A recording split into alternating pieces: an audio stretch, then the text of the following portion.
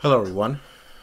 Today I want to talk about men crying, right? And we have been inundated as MGTOW with messages of man up, be stoic, do not show emotion, do not show compassion, do not show any feelings. The question that I want to pose to you gentlemen is, do real men cry? Such is the question that I want to address in this video, since our society seems to have already spelled out an answer on behalf of men without, of course, consulting them for their opinion.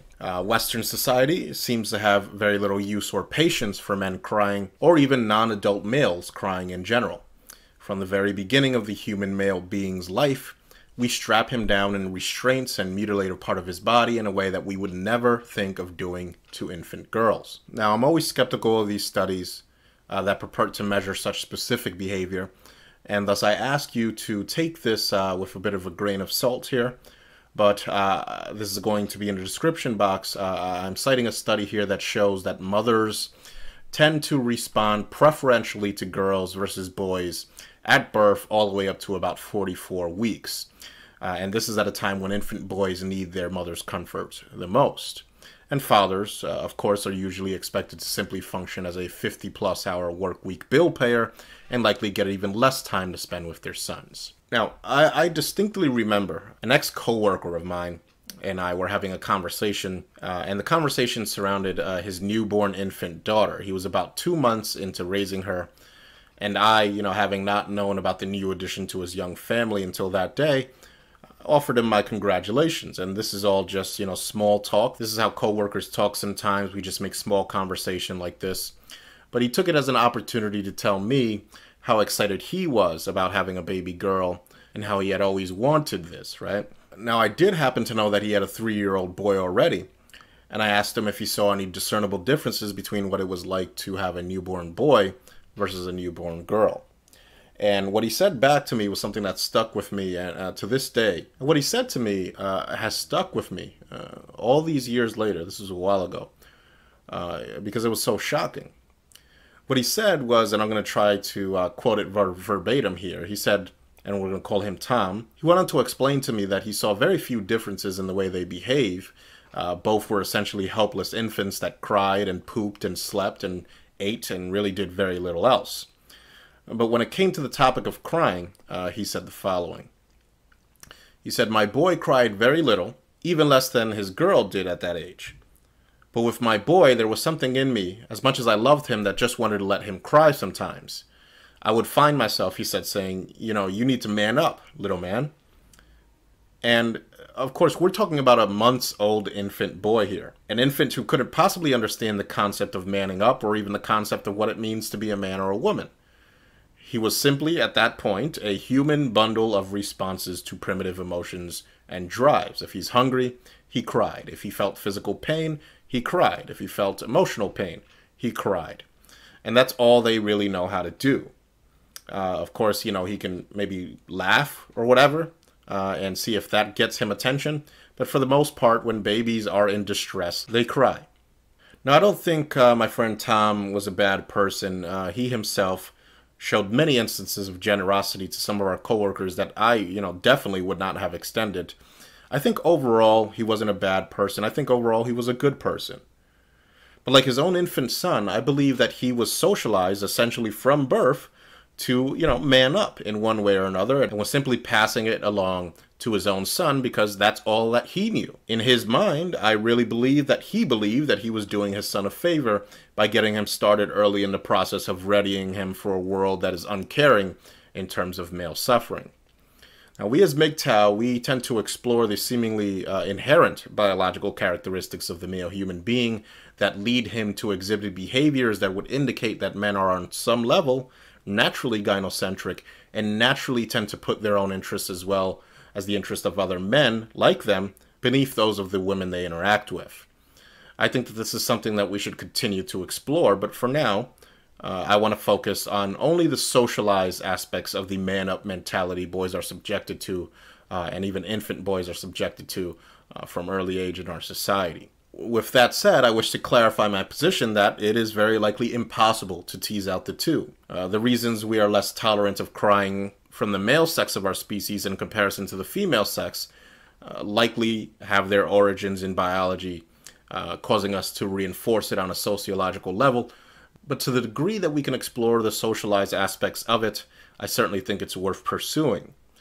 Now, it's very likely that our species evolved crying for the same reasons, puppies are cute and kittens are adorable. A puppy is helpless. It makes cute little sounds and noises and gestures that we naturally react to, and it has enough of a neotenous appearance so as to coax us towards reacting to it in a helpful manner.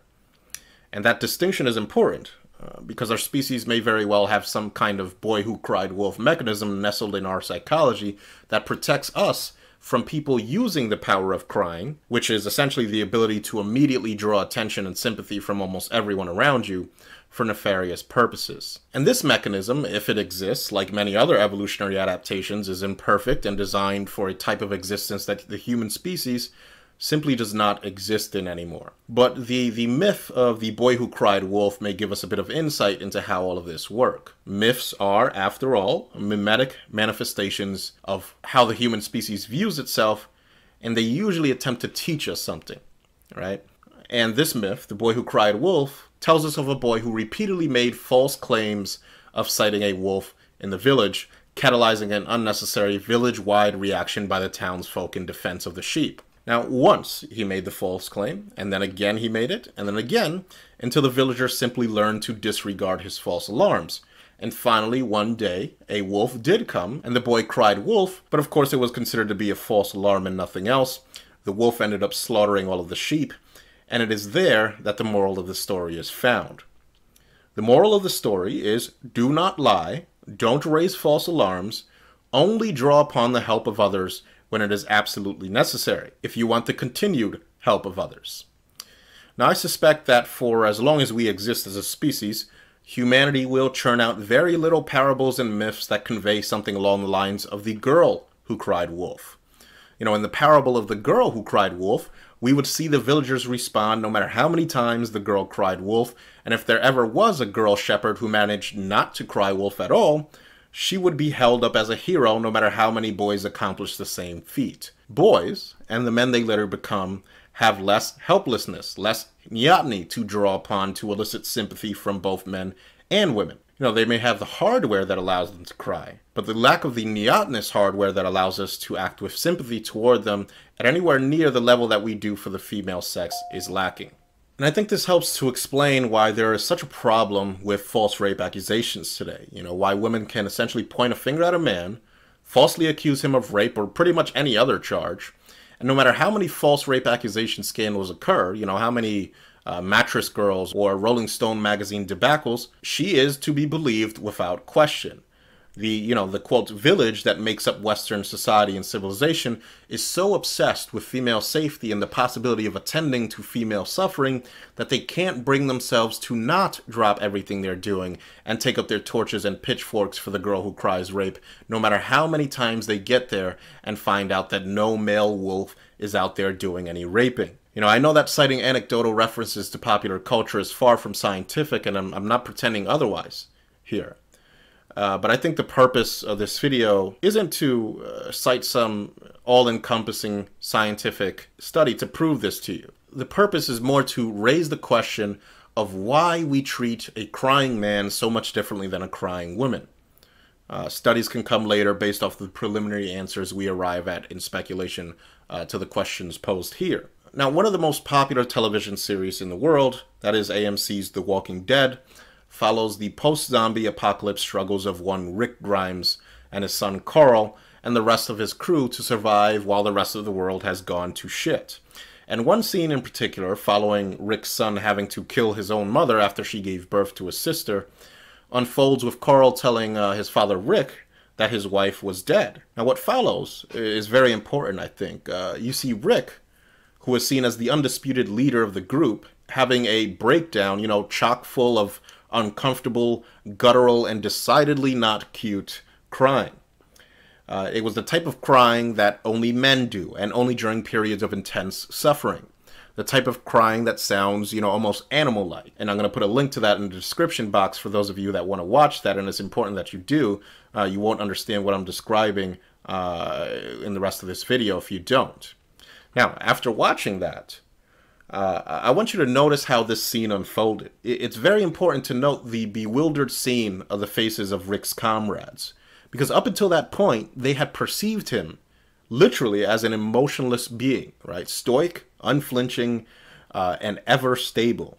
And they built their conceptualization of safety and stability around his ability to stay calm and collected. And frankly, they didn't very much care about the pressure it put on him.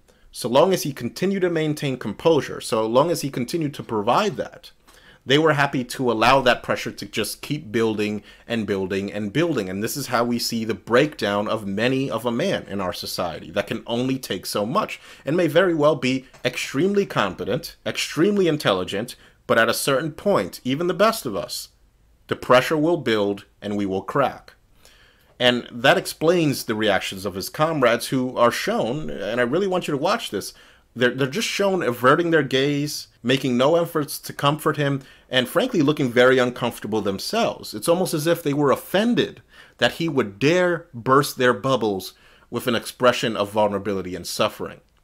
And I know this is just a television show, but I believe that this show has risen to become so popular because it tells us about ourselves and who we are, right? The zombies are nice, sure, but after a season or two, the novelty of that fades for all but the most hardcore, horror, makeup, and special effects gurus. What keeps us watching and what keeps us coming back to The Walking Dead is the reaction we see from these people in situations where it basically just boils down to pure survival. In the Walking Dead universe, it's back to the basics for humanity, and we're very curious to see whether or not our behaviors would match up to those of the unfortunate denizens of the Walking Dead universe if we found ourselves in their situations. Right? We see these characters do something, we see them have to make decisions, whether they be emphatic or selfish, and we wonder whether we would be selfish or emphatic as well. We watch The Walking Dead for realism in an unreal fictional world. And with that said, it should be no surprise to you that after this episode aired, the internet kind of went wild with ridicule for Rick Grimes' awkward crying scene, and from that a new internet meme was born, and we'll call that the crying Rick Grimes meme, and I'm sure you guys have seen it before on the internet, but if not, I'll just post some examples here. And basically, as you can see, it boiled down to ridicule. It boiled down to the trivialization of when a man who is suffering cries. Now, I have to take a moment to let you know that I do not have a problem with this meme proliferating. My intent is not to show that the media should, portray crying men in a better light or any of that kind of Sarkeesian-level nonsense. I'm actually glad that the internet does this. I'm glad that wider society views male crying and suffering as something that elicits a cringe reflex and ridicule. I'm glad that this is the case because it reveals to us what wider society thinks about men and their feelings. Once again, it reveals to us that we are expected to hold it together at all times, to remain stoic, and to never show outward signs of emotion. And I think that this is something that men need to know. It tells us our place, right? It tells us our place in the universe, and through the knowledge of this, we can react accordingly, and perhaps choose even to stop being so damned disposable for a society that mocks our own suffering. This remains to be seen. It's a tall order indeed, but an interesting video surfaced in Japan, of all places, that may offer some hope that a society can potentially accommodate men crying in a way that is not dripping with man-up shaming. And the video, which is going to be in the description box as well, and you need to watch this, it's taken from a Dig post titled, quote, "Where Japanese Men Go to Cry," and it talks about how Japanese men are seeking out the practice of Rui-Katsu. I'm not pronouncing that correctly, I know. In English, it translates literally to tear-seeking. In reaction to their 60-hour work weeks, followed oftentimes by post-work employee bonding activities at bars, Japanese men have taken to finding public places where they can gather together, and I guess it boils down to have a long, refreshing, restorative, weeping cry. So again, I want you to watch that video. One of the men in the video stated the following in reaction to these Ryu-Katsu sessions.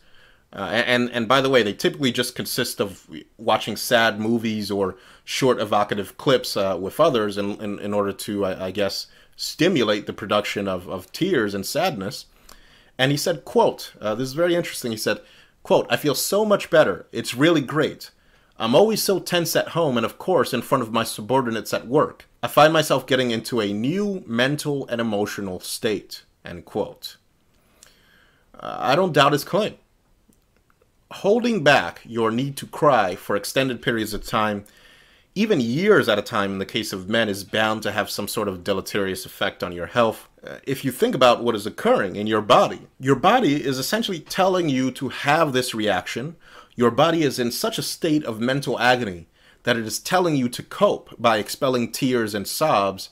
To resist that is simply counter to a healthy human experience.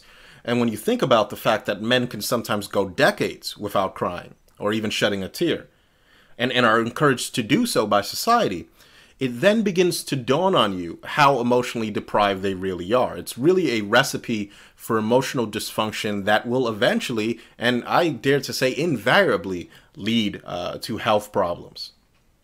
And I think that's evidenced by the fact that, we die earlier. Now, as much as you guys are going to hate me for it, I do want to bring up in this video, I want to take a journey into the deepest recesses of materialistic pop culture.